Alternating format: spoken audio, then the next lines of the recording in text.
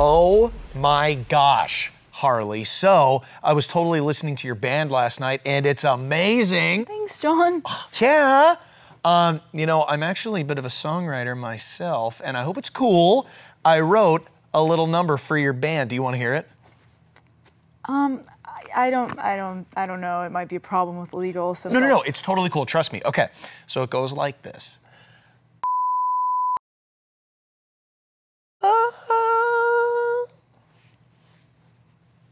Yeah, I don't think so. Oh. Okay. Yeah, sorry. All right. See you later, though. Bye. Okay, bye. Okay.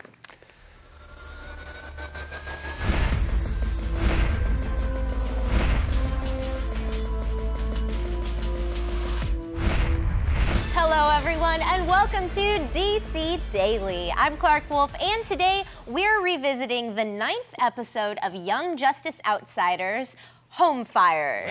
Yeah. Oh, is that Home Fires? This is Home Fire, right? Spain. You're a house and those are the fires. Okay. Boom. All right, let's dive in. Lady Shiva prevents Orm's assassination attempt against the next generation of superheroes. Does this mean that the light has a moral code? I don't know that I'd call it a moral code. Thank you so much for your interest, John. I just really want to hear what you have to say. I know. I think it was more a chess move. Like Lady Shiva knows what that move would lead to. She even says something like the retribution would be extreme from this. So I don't think it was a moral code, just more of a planned long-term game. That's what it was for me. Yeah, I definitely don't think that it's a moral code. The way that I see it in my head is that it's a collateral damage code. They don't want what they know would happen if they really push that envelope. They know what's going to happen after that. So it's like, it's about not starting a war, and that's what it is. They realize the collateral damage, and that's what they're like, we probably shouldn't do that. Has nothing to do with innocence. I would agree. And to add, Lord knows, I was happy that Orm died. You are the #1 Orm Not an defender, Orm fan. right? You love Orm. Oh my God, I love love Orm? Orm. You love Orm. Just Okay. kidding. I was going, she had me fooled. That was such a twist! Powerful psych. Yeah. That was really good. Yeah, you liked when he got decapitated.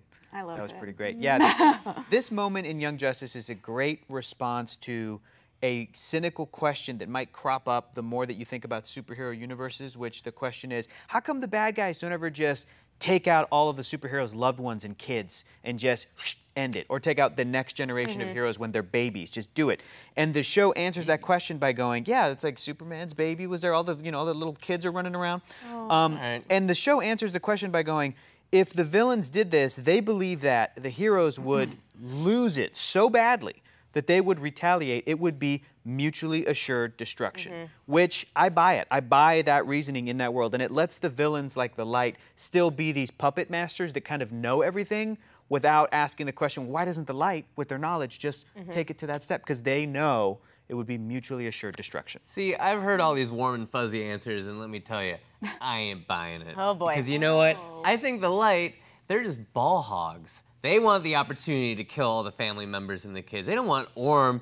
To them, Orm's just a random nobody, a soggy dude from the ocean. They don't want him coming up and stealing their thunder. They want the shine from killing all the heroes. Oh, man. That was quite the hot take. Yeah, that is Very hot. Sizzling hot take. not a Humphrey's hot take. We've got more to talk about with this episode, but right now, here's some news from around DC.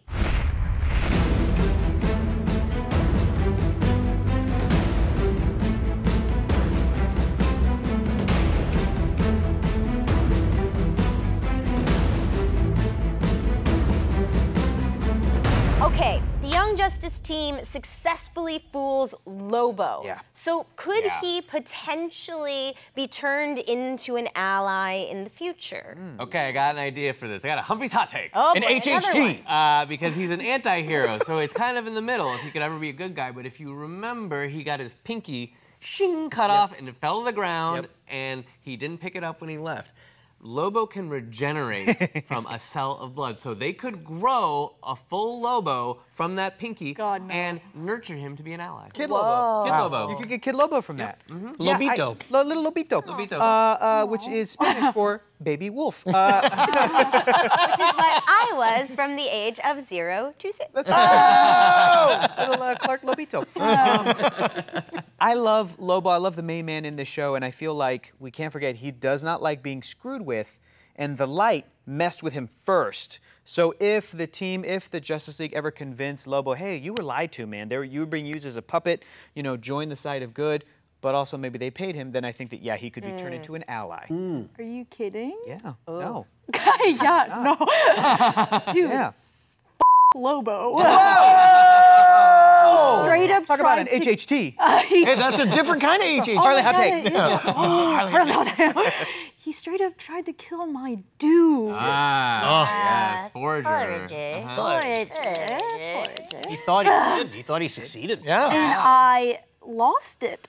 I hate Lobo. No person in their right of mind could try to injure a creature like Forager and then suddenly become an ally. He's not a person. He's Zarnian. Well, whatever.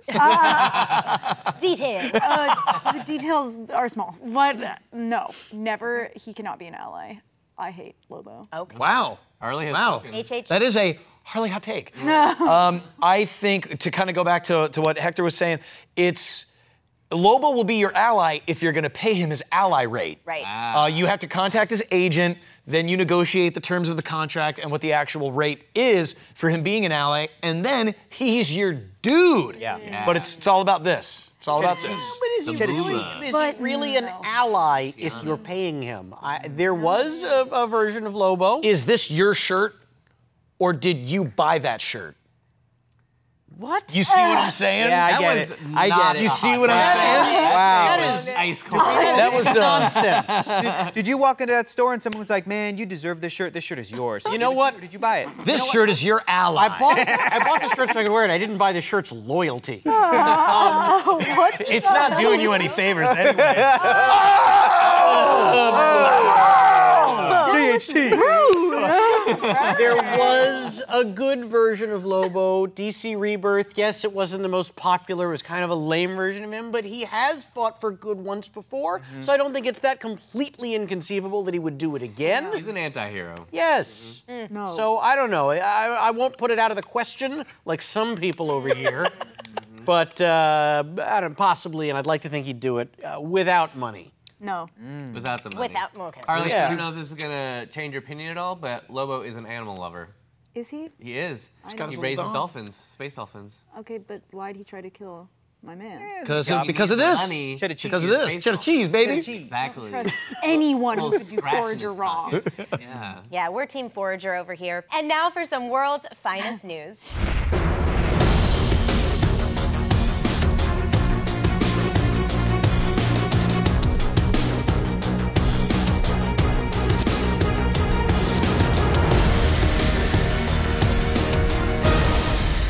We had a chance to talk with legendary writer and editor Denny O'Neil. Check it out.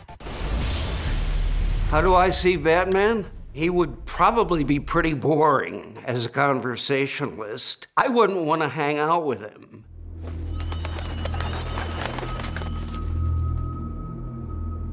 After Sunday Mass, my father, he would stop at what we called in St. Louis a confectionery. You would call it a mom and pop store here, and buy a quart of milk for the family, and there was a wall full of comic books, and I could buy for 10 cents a comic book. I can remember that I loved Batman more than Superman. I don't have to search hard to find things to relate to in the character, the intelligence, the determination to wipe out crime even though he knows that's not possible. Batman back then was not a consistent character. They didn't even think about things like Bibles and characterization and structure. I never heard that word for the first 20 years or so that I worked in comics. It was such a loosey-goosey business back then because of the demise of the TV series. They were going to continue to publish Batman, but it was kind of on shaky ground. But the one that is given credit by historians for turning the character around and creating the Batman we now know was a 15-page story in Detective Comics called Secrets of the Waiting Grave. I went in to see Julie Schwartz. I was probably wearing tie-dye, and this is gonna be hard to believe, long hair. And Julie, in all the time I worked for him, never went without a white shirt and a tie and a suit. And we circled each other like martial artists getting ready for a fight. Hippie me, super straight guy Julie. And so this is my terrible imitation of Julie Schwartz. Well, my boy, what do you got? And I had Secret of the Waiting Graves. I thought this has to be Gothic. That's something they have missed since the 40s. It has to have that kind of spooky flavor to it. If you really saw a guy with a scallop cape and a mask outside today, you wouldn't be scared of him. So it's poetic license. He's got to at least make it easy for them to believe that such a person could exist. Well, I was not aware at the time I did it that I had changed Batman. Really, Paul Levitz told me that Secret of the Waiting Graves was the turning point. Everything I did was implicit in what Bill Finger did. I can't blame total originality. I can just claim the ability to recognize a good thing when I saw one. What is the term that the academics use? A culture bearer. I have been accused of being a culture bearer because of Green Lantern, Green Arrow. And the way this was explained to me is the world was really ready for that. It was waiting for somebody to come up with that idea, and I happened to be the one who did it. Well, Batman is kind of the same way. There's so many different kinds of stories you can tell through Batman that don't violate what's been established about Batman. He is a great character, and he's a great storytelling tool, but you can go almost anywhere with him. Frank Miller, for example, has played him a lot darker than I have, and Frank's stories work.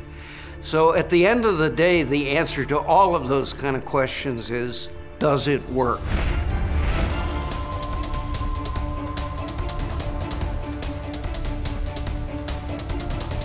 What if there was like a miniseries where Lobo gets hired to become Forager's buddy, and they're like space buddies, like buddy cops out in space, and they bond, and it's like the opposites attract. Give us a good reference. Come I was on, gonna say come on. 48 hours, but only 48 hours works. Yes. No, I'm exactly. picturing a Dwayne "The Rock" Johnson vehicle, Yes. right? Like, Lobo. you know, big tough And guy. Lobo. Kevin Hart is Forager. Or like Okay. yeah, or So a like small ride along. child. Yes, ride Or- along. Ride along I was too. even going like There Tooth Central Fairy, Intelligence. but that works too. Yeah. Wow. I think all What of did this you is- just Just pitched Not it. bad, it's not And bad. I can see it already. Like Lobo Okay. once tried to kill Forager. But Forager hired Lobo, and now Lobo is Forager's friend. All right, friends. Bug over here. That was a great talk about Young Justice, but now we're going to take a look at episode 4 of Krypton, the Word of Rao. Seg and Adam aren't the only people on Krypton who know about Brainiac. So should Seg trust the mysterious commander?